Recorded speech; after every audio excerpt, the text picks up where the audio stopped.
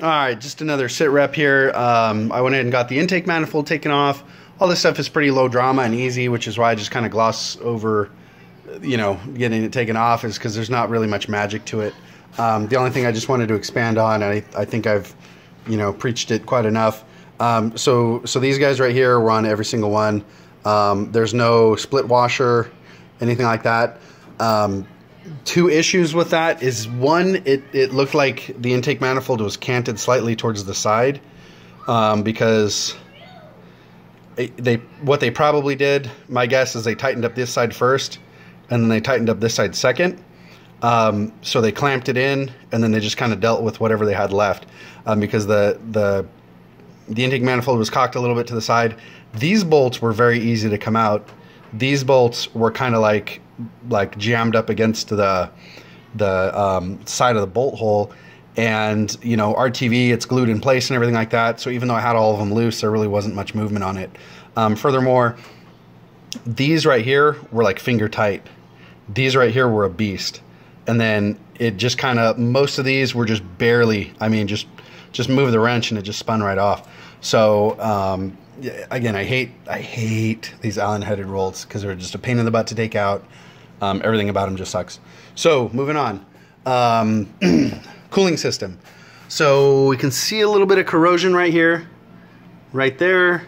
Got a bit more going on right there. So it's a little bit dirty. Not too bad. I don't think we were leaking any air, any vacuum, but I know for a fact we were leaking this stuff. And a lot of these bolts that I took out of the centerpiece right here had oil in them, so we were losing a little bit of oil. Probably not much to really, you know, not a whole lot to really notice. Something to note, so obviously this block isn't supposed to be orange on the inside. You know, it's obviously a rebuild, and something to consider if you're doing your own engine painting is, if you'll notice, there's missing a lot of paint. So if you look at this, you can kind of line up the missing paint is in between each of the cylinders. And my guess is it kind of coincides with, you know, maybe spraying brake cleaner on it, some sort of a solvent or something that kind of like broke up the paint. And then just as they put miles on it, it's circulating through the oil system. So this is the kind of stuff you got to watch out for. I had an engine rebuilder that I would use back in the day that would, you know, he would do all of his, you know, he would paint all of his cylinder heads and stuff he did for me. But he used a paint, it was more of like an epoxy, that once it was on there, it was really cool. It was kind of almost like a ceramic where, you know, it would chip if you impacted it, but whatever chemicals you put on it didn't really affect it. I really liked it.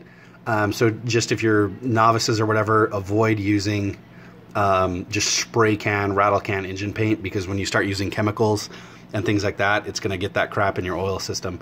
So one of the parts of this whole venture we're doing, I am going to do an oil change. We got a little bit of coolant, but because I drained most of it out, it's not too bad. But again, it's just the coolant sucks. The oil looks like it's a little bit dirty.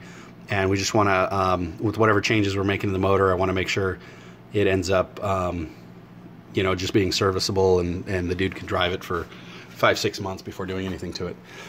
Moving on. So this right here, this is the intake manifold surface. Doesn't look that bad, but there's like slight hints of corrosion, and it kind of goes back to what I was talking about before. Let's see if I can get in the light better. So there's going to be some corrosion right here, and we had that crappy Allen bolt, you know, the Allen head bolt is leaking a little bit, so we don't have corrosion inside here. We have corrosion where it was leaking. Flip side of that, this right here, this is kind of puffed up, and I got this razor blade right here, so we're just going to investigate this real quick and see what that is, because that's not aluminum, and gross, whatever it is, it's leaking out. It actually is like saturated. So what is that? Is it RTV? That might be good.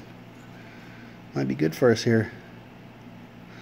So looks, it's coming off in one sheet, but it does not feel like RTV, and I'm not sure if it's some kind of like a shellacking or something. Feels like epoxy. And I really hope that's not just rotten aluminum. That'd be really bad. In fact, oh no. Okay, there we go. So this is exactly what I was talking about before. When this stuff sits, it gets freaking nasty. And so I've just picked this out, and it's not aluminum, but this is exactly what I do. This is actually like a two-part epoxy, like almost like JB Weld. So this stuff, intentions were good, but it didn't seal properly, and so this is soggy. Like when I was putting pressure on it, it was a soggy mess. Disgusting. And you can see just the amount of corrosion right here. Now this intake manifold, pretty high quality. The deck on this is probably close to 1/2 inch, so we got a pretty good amount of meat on there for it to burn through before we actually come up with pinholes on the other side. But what I'm going to do with this is get really aggressive with a brush, a steel bristled brush, and get this all chipped out. You know, get this nice and chipped out. Take a drill, drill these out and get some shiny aluminum on it. And then instead of using the JB Weld like this guy did, which, you know, good effort, good thinking, but it just wasn't enough. So I'm going to use RTV. I've never had that stuff come loose. So RTV, just good stuff. I really, really like it. And we don't necessarily need a flat surface, because we're not necessarily sealing anything. But see, like right here is going to become a problem in a few years if we let this corrosion go. In fact, at some point you get that motor hot enough, it's going to create a little bit of a pinhole right there, and you're going to have some serious trouble.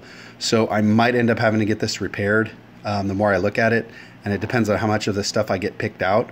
But my guess is this might have been some sort of like a, you know, like a swap meet buy, that it's like, oh cool, spur of the moment, we're going to buy this cool intake manifold, and then when they get it installed, they're like, oh crap, this might not be everything it's chalked up to be. So, you know, the more I look at it, this we're looking at right here, maybe a 1/16 of an inch as far as sealing surface goes. And I mean, that's going to be just a roll of the dice.